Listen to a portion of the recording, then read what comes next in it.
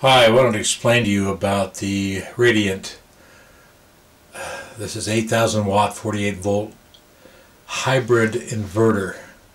And one of these control modules has a temperature sensor fault. And so, being that this has been installed for about 1.5 years, 2 years, it's got a 5-year warranty on it. And Outback was gracious enough to send me another one because they I guess they have to have this power module, which is 4,000 watt inverters, each one of these, replaced. And when I install this, I wish I would have known this from the beginning, is to take these power modules out of here, because this thing weighs over 125 pounds, and it was very hard for me to mount it. I mean, very, very difficult to pick it up and set it on the bracket. If I'd known that, I would have taken this off and taken these power modules off. And I'll explain how you take these power modules out of here, since I got to replace one right now. Is that you get a wrench, the channel locks, and I'm taking both these out of here. You just grab hold of those and take those off. That's what holds them on the bottom. And on the top, you're going to see there's two fans. I take off the fan that I'm going to take off, and there's two bolts behind it, 10mm bolts, and that will let you pull this power module out. And that is the first step. And I want to explain one of the things that I found that you really need to do. This right here, what I'm holding in my hand, is a ground mount. It goes to an 8-foot rod outside the door here, outside my door, that grounds the batteries. And actually ground the case here itself too. Besides, I've got it hooked up to this bar right here. And another thing I've done is, as you follow the positive lead, these are number 2 welding cable. It goes to a 250 amp breaker. And recently I've read some disturbing news that these may be not as good as they say they are. They may not trip at 250 amps. Even though I bought this from a solar company, actually Missouri Wind and Solar, I'm hoping they're going to be good. But just to be safe, I've ordered some regular fuses that I'm going to put between here and here, just the normal type fuses that are only good for one time, and I'm going to put those in addition. Now these shutoff that I have here, these are from Harbor Freight, and they're supposed to be for 200 amps that they're supposed to disintegrate, but knowing that, you don't know that for sure. So I'm going to put another safety fuse right here just to protect from backfilling, because this is an 8,000 watt unit and I don't want to damage my batteries. I have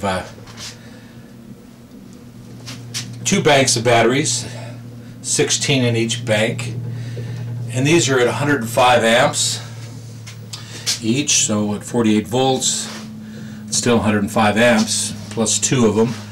That makes it 210 amps. So it's just to protect backfeed against my very expensive battery bank. And I'm in the process right now, because I've got a lot of inverters here. You can see I've got the Xantrax and 2 Sunny Boys, and I've got another Outback here that I use for my wind generator. It's going right now, but it's not producing any power to the grid.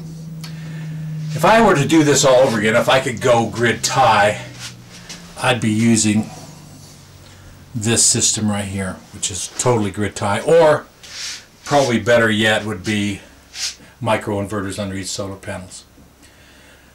But I live in North Dakota, and Nodak Electric, which has about, I don't know, 6-8 counties up here.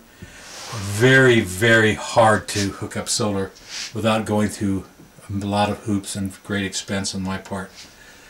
And they want to have access to everything I have, and I don't like having people have access to my personal stuff. So I have chose to go with this Xantrax, because it's a hybrid inverter. You can go off grid, and then you can tie in all your other inverters, your grid tie inverters, and have your own power supply. I mean, your own power supply. So I'm going to be doing a separate panel and start wiring some of my select group, and that'll be strictly off grid. My next inverter would be one similar to this. This is the 3500 watt 24 volt. The other one I have is 3,000 watts, but at 48 volt, and I'm going to be tearing down all my shelves here, and I'm going to be starting hooking up lithium-ion packs that I've discovered through Jehu Garcia out of California and Peter Matthews and some people out of New Zealand, which I have to give them great respect because they've taught me how to build the packs, and I haven't done it yet because they're going to be mounted on this very wall here that I have set up here. So this is one of the first ones ever made, and it looks like it's working very well.